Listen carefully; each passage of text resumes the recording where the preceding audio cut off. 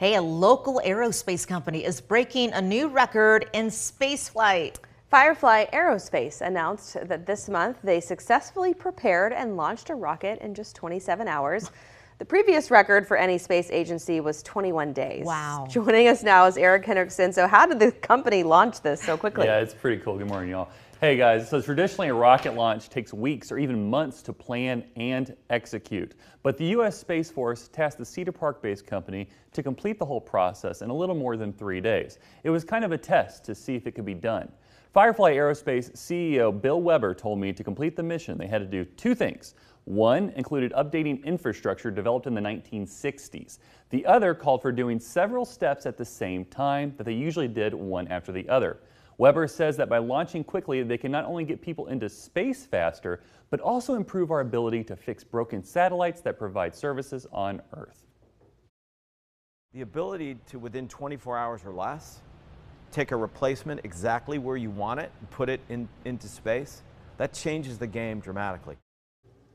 Weber told me that by breaking the record isn't that important. It's all about completing the task they were given by the Space Force. He hopes competition will drive them to launch even faster in the future. And next year, they're testing a new rocket.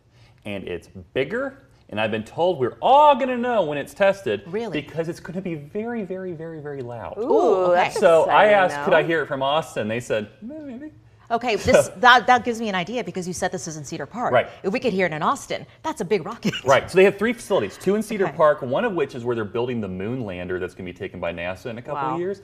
The other one's kind of an office, and then the one in Briggs is where they're testing these giant rockets. And sometimes you might see them on the horizon or see the glow on the horizon or hear the loud roar, and that's them testing rockets, which they do weekly, by the way. That's so That's cool. so cool. It's pretty cool. I think it's really cool. I think a lot of people don't know they're up there doing their Yeah. thing, and yeah, that's pretty awesome. Each time I go, the facility's larger and different, and I'm like, whoa, this is being big. It's really, really cool. It's a great place, and I'm excited to see what they do next. I am too. I want you to go and see what that other rocket Oh, looks like. I'm excited. Yeah, I already booked my visit. I'm already ready for that report next year. I'm going to see y'all early next year to talk about that giant You know, I rocket. saw a real cool Halloween costume on Pottery Barn yesterday. Oh, It's a rocket ship.